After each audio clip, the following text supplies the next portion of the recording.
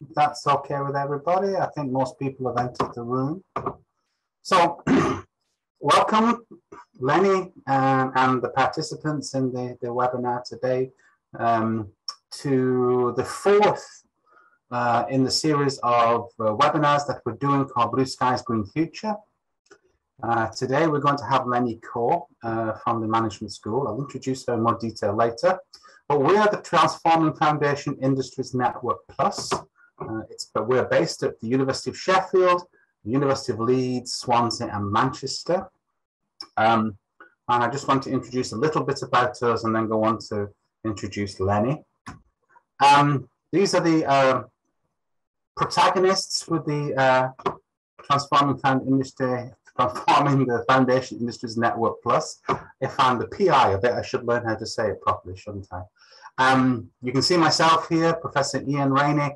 You have my deputy, Susan Bernal-Lopez from the University of Leeds, William and Cam from the Universities of Manchester and Swansea, respectively, and our industrial advisory panel chair is Chris MacDonald from the Materials Processing Institute. You've been liaising whilst you've been booking and reserving your tickets for this particular event with Deborah Froggatt, our marketing officer, and our network manager. If you have any inquiries about who we are and what we do, is Neil Lowry, and he and Debbie can pass on contact details for the Network Plus if you need them. So what is our core aim? Well, we're here to co-create, identify new science and technology to enable the transformation towards more sustainable, cost-efficient and products and practices within the foundation industries. The foundation industries are the heavy industries that we have in the UK, ceramics, metals, glass, chemicals, paper and cement. This is a designation that has been created by the UKRI for the purposes of us to seed projects and do research on the behalf of the foundation industries. We currently have around 400 members in the Network Plus, so you can join the Network Plus. We have websites and everything, and Debbie can give you all the information to do that. We fund projects. We funded recently £270,000 worth of projects about 3 months ago, and we're coming to a call deadline on the 1st of October for projects in circular economy and resource efficiency. Hence, we've got Lenny speaking in that general area. We have multiple facets to what we're trying to achieve, and you'll notice circular economy and resource efficiency on the left-hand side in the cartoon feature very heavily, as does EDI, next generation processes, policy and advocacy, and manufacturing informatics, all major topics within our network, and we're here to encourage those things within the foundation industries. Okay, so I'm going to introduce Lenny now. Lenny and I have worked together for a number of years. I'll not say how many. And we've had a very active collaboration looking at different aspects of mainly life cycle assessment. But more recently, I think we've been talking more generally about supply chains and circular economy. Lenny is the chair in operations management, founders and directors of the Logistics and Supply Chain Management Research Center. That's a long title, Lenny. At the Management School and Faculty Center of Energy, Environment and Sustainability, all at the University of Sheffield. She leads several consortia and networks around the world. I think the biggest is the Advanced Resource Efficiency Center, AREC, if I understand correctly. She has a colossal H factor, huge, and is one of the most cited people in the field, certainly in the UK, if not the world. She is one of the most active people in getting things done that I've ever met in my life, and she has a reputation of being dedicated, very focused and very effective at making things happen at a strategic level. And I've always respected very much that part of their personality and drive. She's going to speak today on supply chain sustainability and decision-making science. And I think I've said enough and embarrassed her enough. So I'm going to hand over to Lenny and stop sharing my screen. Good morning, everyone. Can you hear me? Yes. Well, thank you. Fantastic. Thank you. Thank you very much, Ian, for your very generous introduction. And thank you for inviting me to speak at this event for the Network Plus on transforming the foundation industry, led by yourself, Ian, in collaboration with Partners University. So the title of my talk today is regarding supply chain resource efficiency, resource sustainability, and decision science.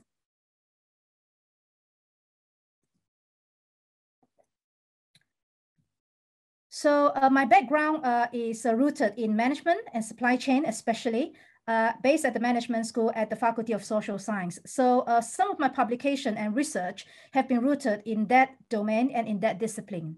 And with the intellectual underpinning of the specific theory from that field, and I have been developing a model and framework to create an environment whereby supply chain can be more resource sustainable and efficient going forward.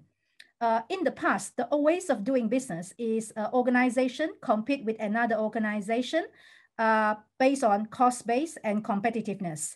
But going forward, especially when we are under the backdrop of sustainability, addressing climate change, facing stiff competition in getting limited resources supply, such as critical raw materials and so on, we are talking about an environment whereby supply chain will compete with each other, but from the perspective of a resource sustainable supply chain. So from that concept, we published a paper in International Journal of Operations and Production Management, looking at ways in which how these resource sustainable supply chains can be created. So in this particular framework, we look at optimizing and overcoming the temporal scarcity of resources. We look at quantifying the environmental and economic and social capital of resources. We look at efficient mapping of interconnectedness between supply chain resources capital. We look at developing supply chain resource sustainability as a competitive strategy. And then we look at collaborative supply chain resource sustainability for predictive decision making. And then this loop go back and go round and round again, so which is a circular loop. So the idea of this concept really is about treating resources as something that will be scarce, but it will have a time-based factor that affects the scarcity of resources. And in fact, we can take a specific example, which is very current at the moment, looking at scarcity of potential resources such as labor, like driver in the logistics sector, affecting the food supply chain in the retail market, and also the spike of gas prices, which is affecting availability or potential risk of availability of energy supply going forward in the business-to-business environment. So I think these are two very timely examples that are happening right now in terms of how important a resource sustainable supply chains is going to be in everything that we do in our business environment and in cross-sectors environment. And with this thinking and with this basis, then we link this to how can we then use this understanding to inform decision making, and how can we use the data to create the data into something that is intelligent and make prediction to allow a better use of resources going forward. So linking to the availability and resiliency of resources, we are talking about resources such as materials, time, money, data or intelligence, labor, talent, energy, machines, technology, and ecosystems. So these are generic terminology, but they apply across different sectors, especially within the context of the talk today. They are very important, especially for the foundation industry across the 6 sectors that we are talking about. So the theoretical underpinning from the management field about this concept is rooted from integrated resource efficiency view theory. So again, this has been published as well in International Journal of Operations and Production Management, looking at advancing a novel theoretical approach, which is IREV, that is underpinned by natural resource-based view and systems theory. So basically the idea is to avoid looking this like a top-down approach, such as the ecological modernization theory. The main thrust of the IREV really is about nations evolving and adapting to the resource challenges and uncertainties in their production supply chain. And the second promise in this theory, IREV, is the environmental, social, and economic capital of resource practices that are macro level and reflecting this against the aggregate resource efficiencies of subsystems or production supply chain within industrial ecosystems. So we are talking about system within systems. And the approach actually makes an important advances over previous approaches by taking a systems view of resource efficiency to evaluate how and if efficient and sustainable resource practices can diffuse through production supply chain into host production economics. So linking the operational level, micro level changes to a macro level and nations level objectives.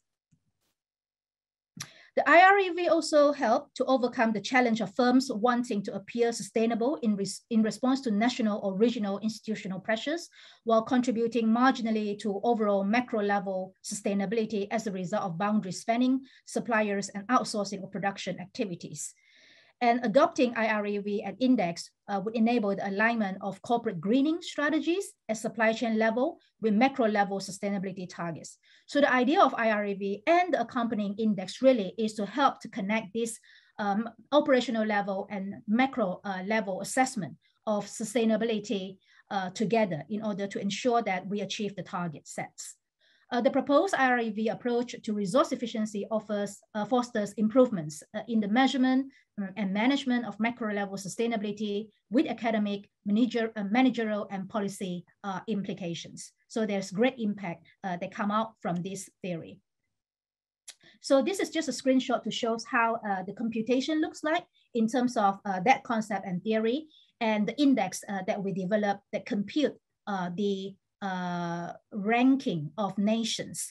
And we compute this across, I think, 28 OECD's country. So this is the result. And again, this is available in the public domain in our paper. They look at social resource efficiency index against the environmental resource efficiency index, which gives the overall integrated resource efficiencies view index.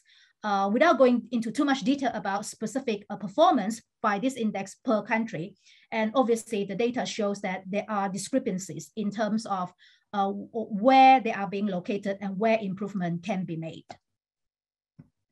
As Ian mentioned just now, in addition to my various roles within the university, I'm also heading the Advanced Resource Efficiency Center with Sheffield University, and we have base and hub across the globe. And as an example, we have set up global partnerships with our US partner, which includes our Penn State's collaborator, specifically the Material Research Institute, and also our national laboratory there in the US, supported by DOE, especially ARPA-E program. So in the wider context, why are we here? Why this is so important? It is because we are potentially facing scarcity of resources, and supply chain resource sustainability is really important. It's a pathway to help addressing this problem, especially under the backdrop of requirement to address climate change and the requirement to achieve net zero by 2050. And this year, the UK is hosting the COP26 meeting and conference in Scotland. And it is very important, and not just into the UK, but globally in terms of achieving this sort of targets. In the UK, for example, we have set a legally binding agreement to achieve net zero by 2050, but various countries have different targets. In the US, we are in a very similar path, but in China, they set up a specific target to achieve carbon neutrality and net zero by 2060. And in Europe, this is called Europe Climate Neutrality Target, and this is to be done by 2050. there is a slight discrepancy between the definition of net zero, climate neutrality, and carbon neutrality. So basically, net zero refers to the balance between the amount of greenhouse gas produced and the amount removed from the atmosphere. So we reach net zero when the amount we add is no more than the amount taken away. Climate neutrality, on the other hand, refers to an economy with net zero greenhouse gas emissions. But carbon neutrality refers only to CO2. So achieving CO2 net zero carbon neutrality by 2050 or 2060. So this is a slight difference. So how can we achieve this target? So there are various ways and scale that this can be considered. For example, this can be done through regeneration of cities, especially looking at the perspective of nexus of resources, particularly water, food, energy, and understanding the role of circular economy at scale. And how can we do this specifically for industry? We can decarbonize the industry and their supply chain. So looking at tier 1, tier 2, and tier N of the supply chain, not just a particular organization. We look at products, we look at materials and energy technologies in that overall systems, and then how circular economy and potentially LCA, life cycle analysis, can play an important role, but at situ level and also at scale level. And last but not least, nature-based solution can also play a significant contributions to this pathway by drawing down significant CO2 from the atmosphere, for example, through CCS technology, BEng technology, and DEX. And LCA at scale can also play a significant role in this particular pathway going forward. I provided some examples here and demonstrators. So this is available. The slides will be shared amongst everybody, so we can then have a look at the video at our leisure afterwards.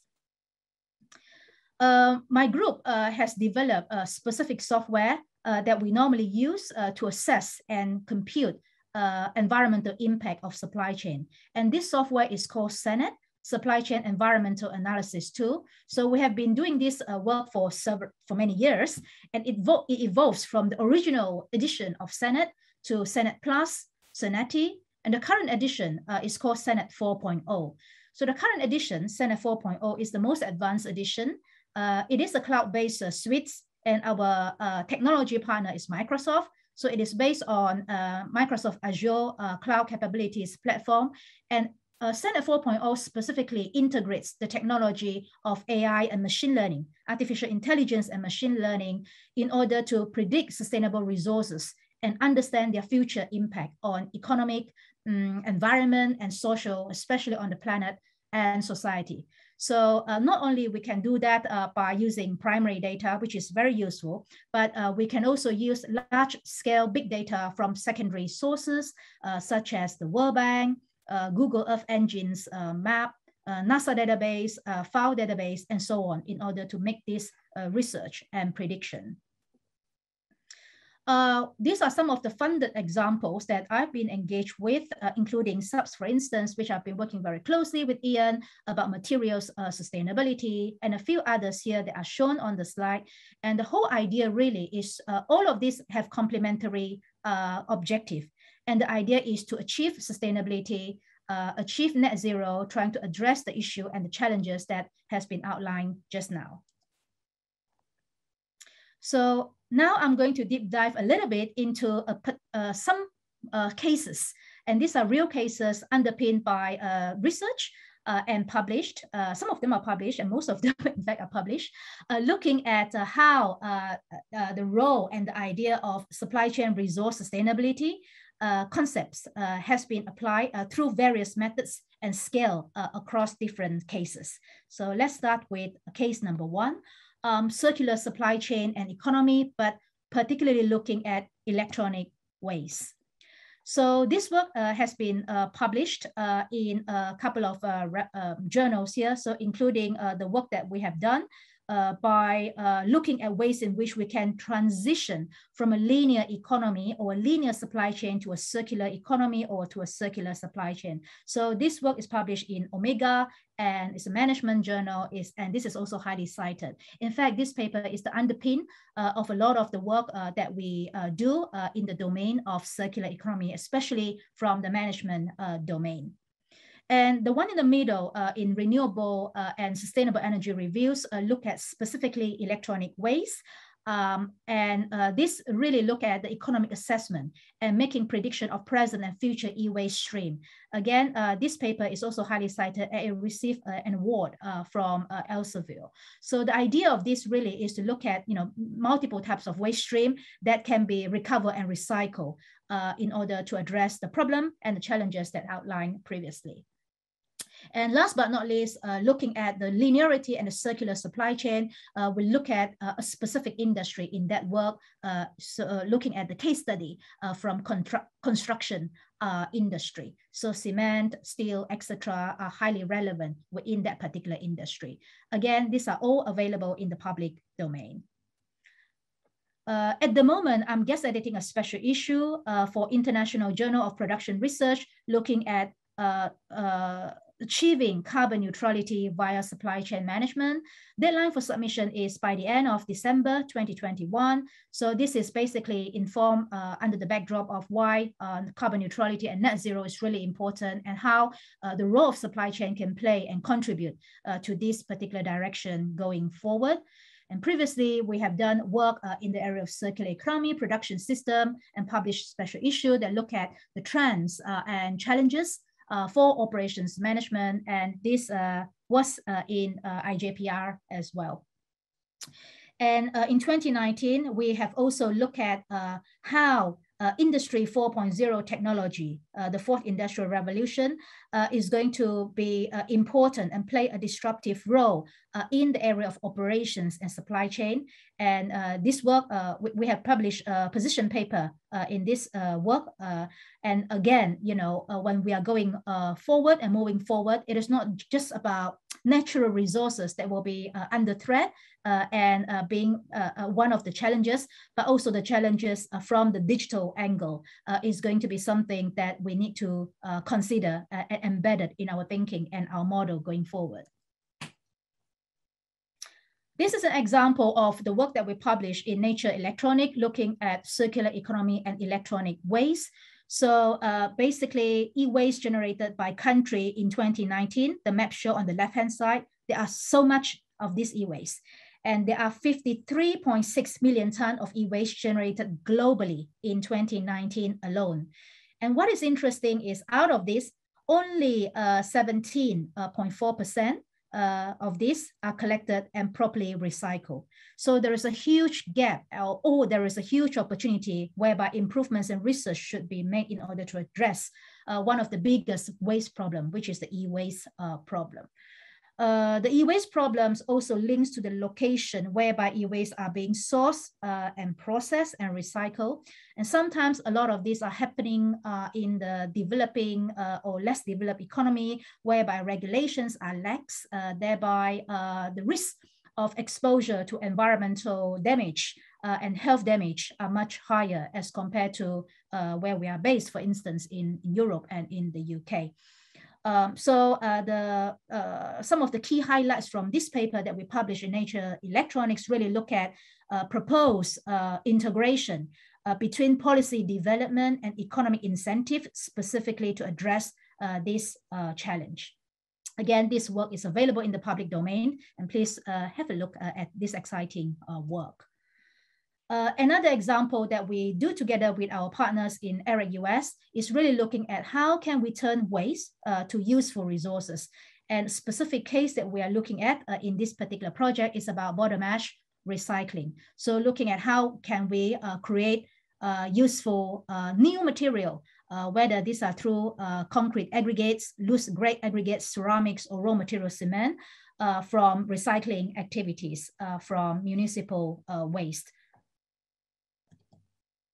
Case number 2 is about economy structure. So this is at the macro level. So I talk about the multi-scale case study. So this one is at the higher macro scale, looking at environment and toxicology.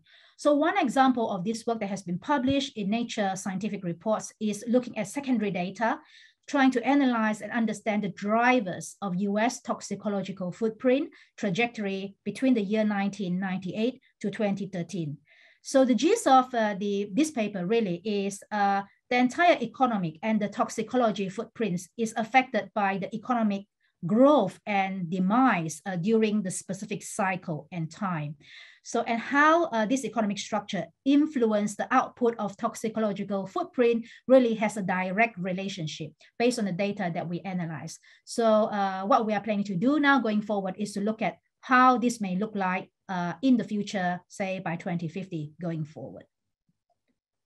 Case number 3 is looking at construction and manufacturing, in particular materials such as MLCC, ceramic especially, cement, steel, glass, etc. So this actually linked to raw material supply. So as we know, we are relying on a global supply chain when we need to source critical raw material or precious materials or minerals elsewhere in order to produce a particular, I don't know, semiconductor or chips or components or products that we need in any finished product. So this means we will need to rely on import or availability of critical raw material supply, such as cobalt, lithium, niobium, and many others. And there are many examples as shown on this critical raw materials supply map by the EU. So based on this thinking, we have done some research and look at the specific situation of multi-layer ceramic capacitors, MLCC, and compare the environmental sustainability with tantalum electrolytic capacitor, TEC. So this work really is to highlight, what is the environmental damage and where is the hotspots in terms of these two particular material from LCA point of view.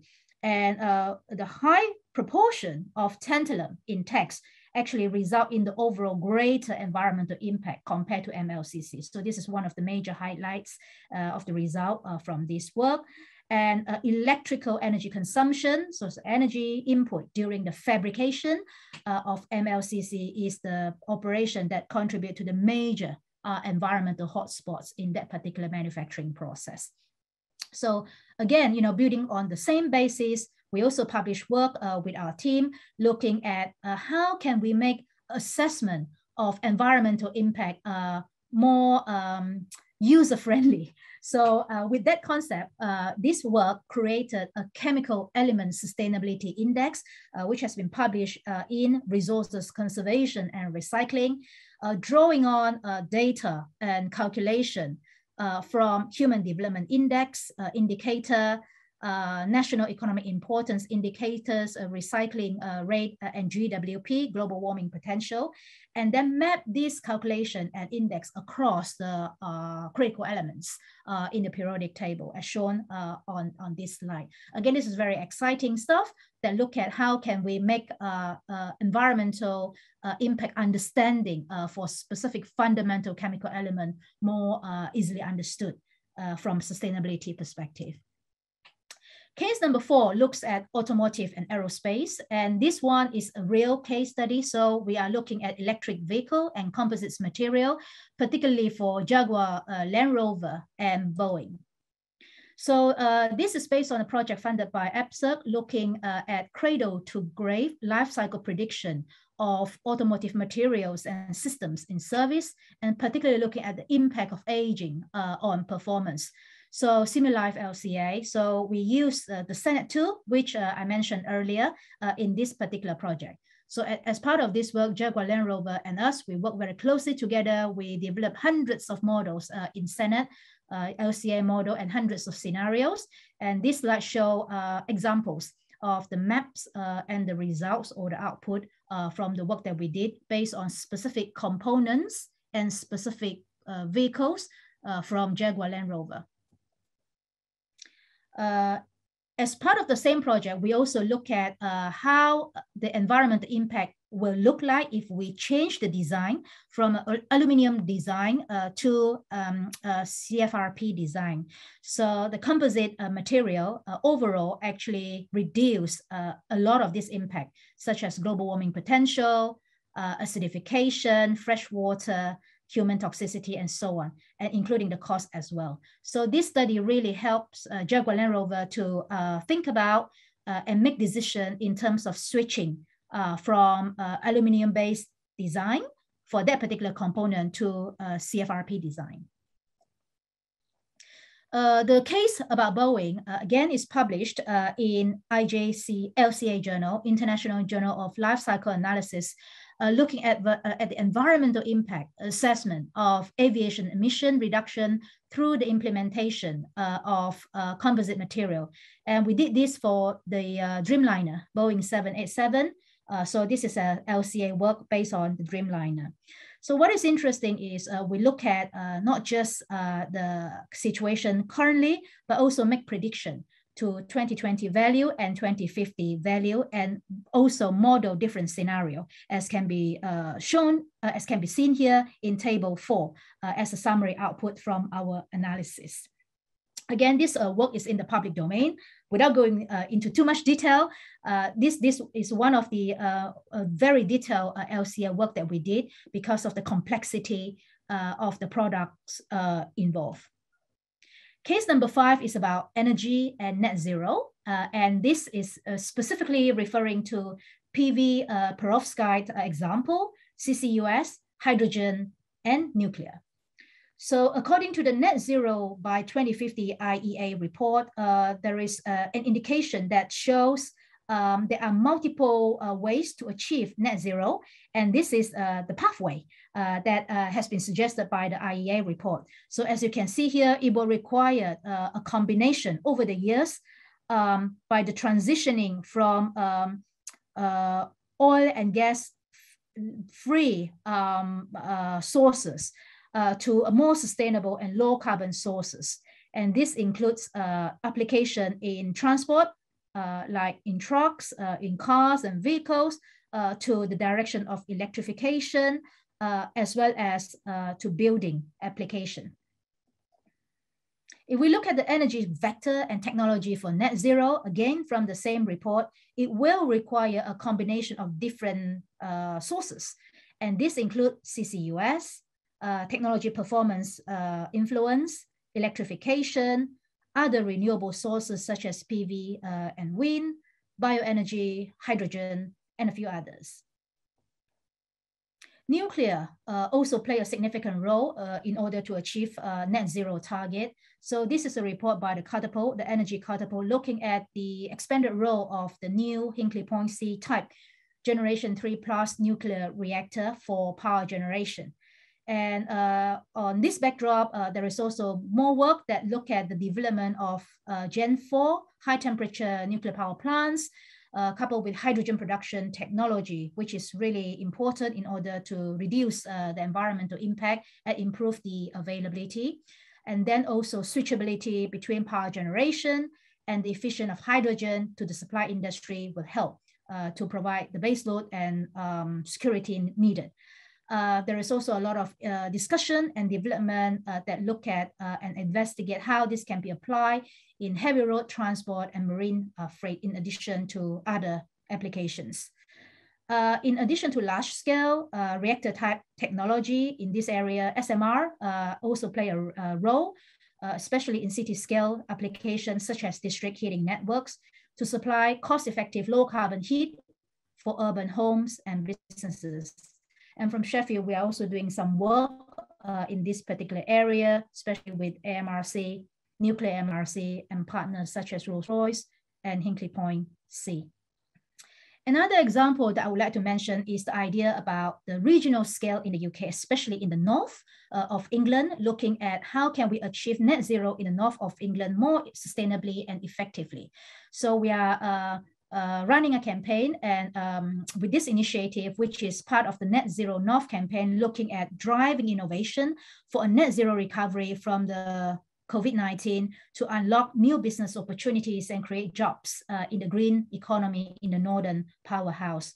So within the Net Zero North initiative, we focus on sustainable hydrogen economy, grow smarter, and skills and productivity. So all of these are really important. And this is part of the collaboration between the N8 universities together with our partners and industry across the North, including Northern Powerhouse, specifically targeting scale of 300 million government investment to upskill Northern workforces with thousands of students' years of net zero training, it will have an impact to increase the Northern Powerhouse GVA by 1.5 billion, creating jobs, securing jobs in the green sector, and also contribute 20% of the reduction in CO2 in the North by 2030, which is important and critical to put UK on track to achieve net zero by 2050. More information of this is available on the website. And another highlights I would like to mention is linking this to hydrogen facilities. And I think recently the government has just released the hydrogen strategy document, and they are also on consultation at the moment, looking at the role of hydrogen as an important vector to achieve net zero by 2050. And the UK has excellent capabilities on hydrogen research and innovation, including in Sheffield, especially within the Energy Institute and the Translational Energy Research Centre. So last couple of days, we just hosted the Accelerating Hydrogen event here in Sheffield with speakers from across industries looking at the role of blue and green hydrogens and a few other important things such as hydrogen value chains, skills, and many other things to help deliver the UK hydrogen strategy. And this is very important because it's also fitting directly to the Boris 10-point plan for a green industrial revolution. Another example, which is about a micro scale, about specific technology that we look at on renewable is perovskite. So this work has been published in Renewable and Sustainable Energy Review, looking at the environmental impact of perovskite solar cells, which look at the environmental performance by using hybrid life cycle assessment. And in this work, we also did a significant or comprehensive review comparing this technology with other PV technologies. So the maps in the middle here shows different types of PV technology, from silicon-based material to other material. So if we look at the new one, the one that are emerging or novel or more novel, so we on the right-hand side, we have a couple of options here, including perovskite, organic, dye-sensitized solar cells, and quantum dot. So this work really highlight the potential environmental sustainability performance of perovskite and its superiority. And what is interesting in this is also the payback period that we calculated, which takes less than a year for the payback period to be achieved if we switch to perovskite material. So this is very interesting and it's quite ambitious as well. So again, if you are interested in perovskite especially, and then a fast track way to reduce payback or improve payback response, and this is the way to do it. So this is available in the public domain. Please feel free to take a look. Case number 6 is on a separate sector. This is in the food sector, agri-food, especially work that we published on the wheat to bread supply chain. So this work is published in Nature Plants, looking at the environmental impact of fertilizer embodied in a wheat to bread supply chain. So basically, the highlight or the key conclusions from this work is wheat cultivation and the embodied fertilizers actually play a key role, and the LCA result shows ammonium nitrate yields the biggest impact in this supply chain. So 40% is actually caused by ammonium nitrate in the fertilizer utilization in growing wheat. So again, this paper is in the public domain. It's interesting. It's also fundamental thinking and work that we have been using in a lot of the other green or agri-food research that we are working on at the moment. There are quite a few of them that are live at the moment. Case number 7 is about negative emissions technology, and I would like to highlight the role of enhanced rock weathering, which is one of the NETS technology. So if we look at the left-hand side, this is a report published by Royal Society and Royal Academy of Engineering, looking at various types of nets. So those that are ready for deployment, as you can see here, are forestation, soil carbon sequestration, habitat restoration, building with biomass, low carbon concrete. But those that are not yet demonstrated at scales, biochar, enhanced rock weathering. So we are working on how can we scale up the use of enhanced rock weathering in this particular juncture. And then also, in order to achieve this, the report also suggested that the role of BECS, carbon capture and storage, and also DECS, direct air captures, CCS, will play a significant role as part of this direction going forward. So talking about enhanced rock weathering, so the idea is really to use rock, apply rock on arable land, and then over the years, the rock will absorb CO2 in a large scale from the atmosphere, thereby significantly draw down CO2 from the atmosphere. It will also create co-benefits when it dissipated into ocean by reduced ocean acidification. So this work has been published in Nature in our paper entitled Potential for Large-Scale CO2 Removal via Enhanced Rock Weathering with Croplands. So there are a lot of work going on at the moment in this space, looking at how enhanced rock weathering can play a significant role in order to address the 1.5 degrees C challenge in the Paris Agreement, the IPCC report that has been published recently, as well as COP26 in order to address global climate change. So thank you very much for your attention, and I'm very happy to take any questions. Thank you very much, Lenny. That was excellent, really informative. So happy to take questions by the chat function, if that's okay. We have our first question here. So based on the work you have completed so far, how impactful and realistic do you think SMR technology will be on UK decarbonisation, particularly for the energy-hungry FI sectors and potentially to decarbonize clusters? Yes, I think small modular reactor is going to play an important role in order to address the energy intensive industry, especially with the foundation industry in the UK and elsewhere. There is already a significant drive from industry on SMR. We are also world leading in the UK with high UK content on SMR technology, and the scalability of SMR, which is smaller scale as compared to other larger options, whereby it will be cheaper and more cost effective and less environmental damaging. Thereby the idea of it being rolled out is a relatively effective and efficient as compared to those projects that will need, or construction that will need a long time to come to fruition due to standard operating procedure. Thank you very much. I think that's a comprehensive answer. So we have a question that was from Cameron, the question before. This is from Iwana.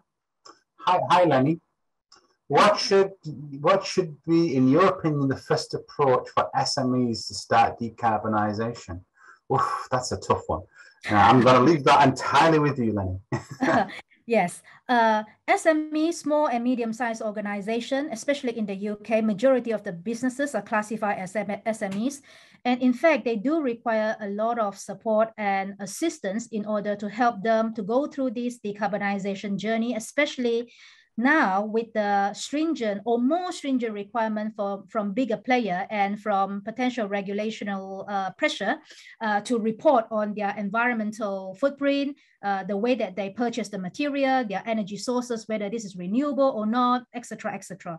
All of these are really crucial, and they are under pressure to be able to do that with limited maybe access to finance or capability to be able to do that. So I think there is a role that academics can play, like us, to help them to do this, funding opportunities to help them to access this capability, maybe through regional engagement, regional growth hub, etc., that we can play, even within the foundation industry. For example, for those supply chain or companies who are involved as part of those supplies into those industry, we can provide our expertise to help them to do this. Now, in order to practically do this, first of all, I think they need to understand where exactly their carbon emissions are, where exactly the hotspots is, and so on. So they will need to map their supply chain, understand maybe through LCA as a method, what are the key problems, and then what changes can be made. So to make this tangible and measurable. Again, we have the expertise to do that. And we do work on that sort of projects as well, but I think more can be done in this particular space.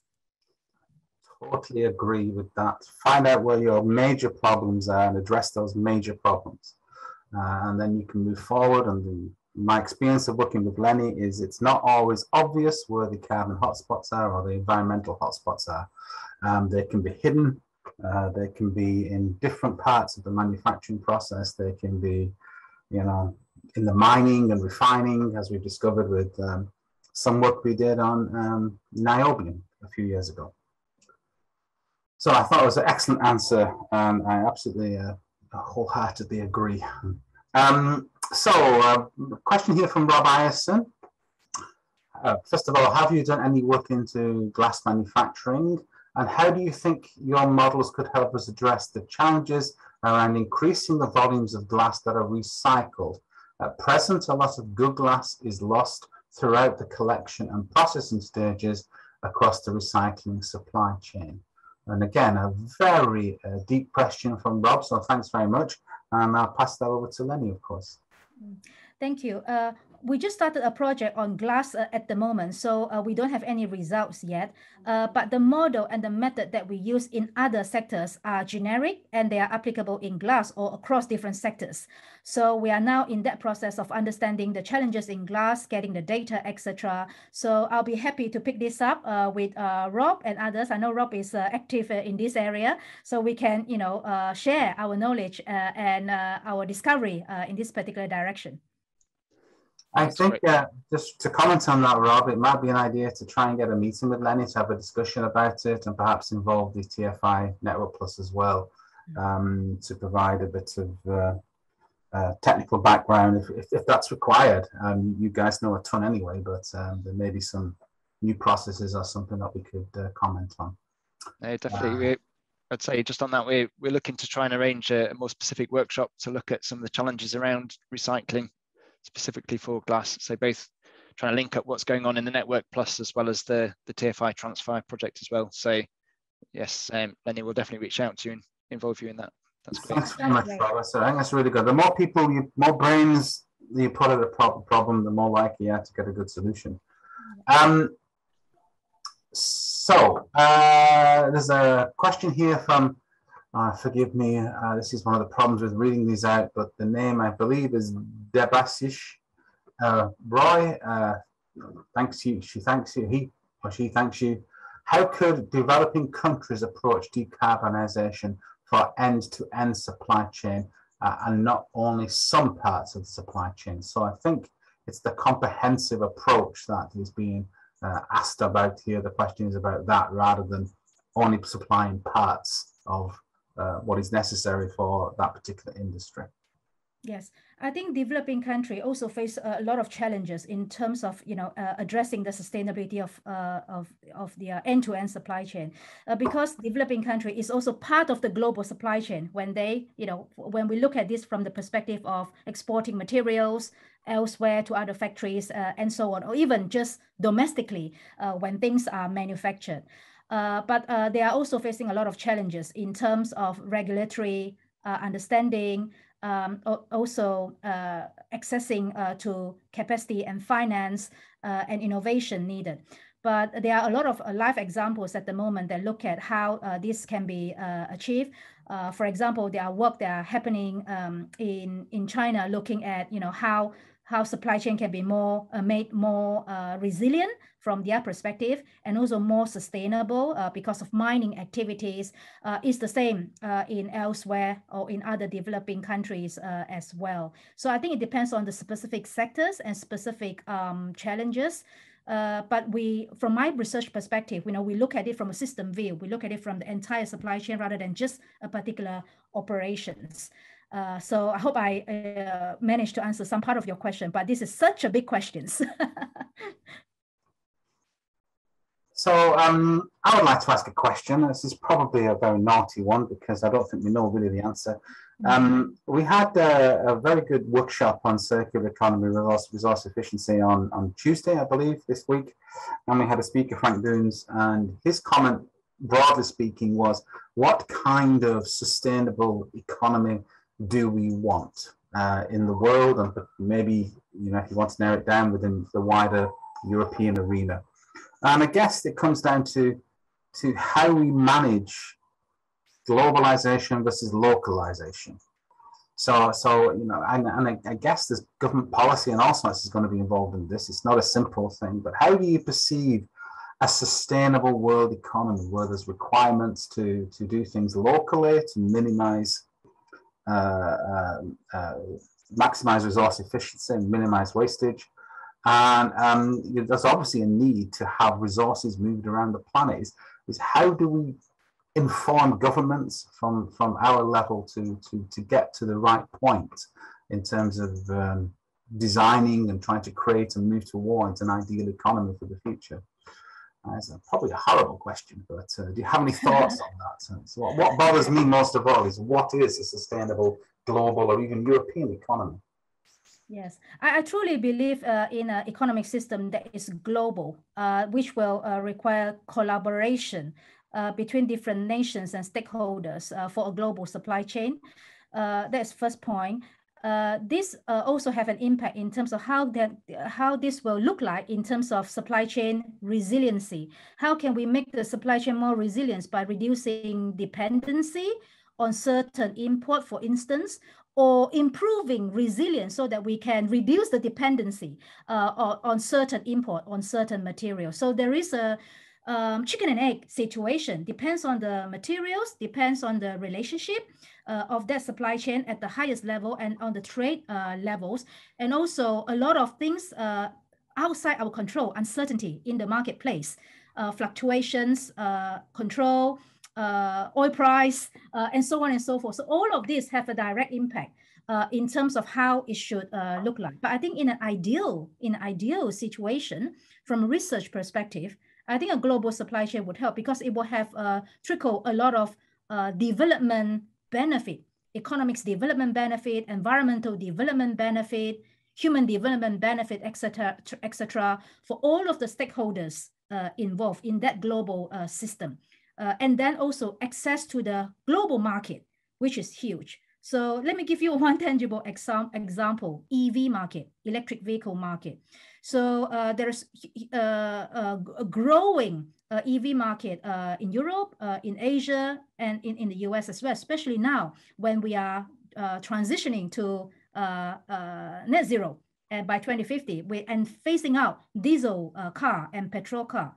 So I think that will tell a very interesting picture in terms of how that global supply chain is going to be even more important in order to ensure that that is going to happen. I think I was referring primarily to the foundation industries where there is symbiosis between companies and how we develop that, which is quite local probably to optimize it, as opposed to moving those resources around the planet. The idea of moving one waste stream to be a raw material for something else, 20,000 miles away or whatever, 10,000 miles away. That is the kind of question in my mind is how much do we focus on our use of local resources that are generated by recycling, and how much do we rely on that? Is there a danger of lock-in to a certain type of waste stream as your raw material? And this is I think this is a difficult question. Yes. From this perspective, yes, if we can enhance the adoption of circular economy, do more recycling and local sourcing, etc., that will be fantastic. If we can remove a lot of unnecessary moving materials, from A to B across the globe, that will be fantastic.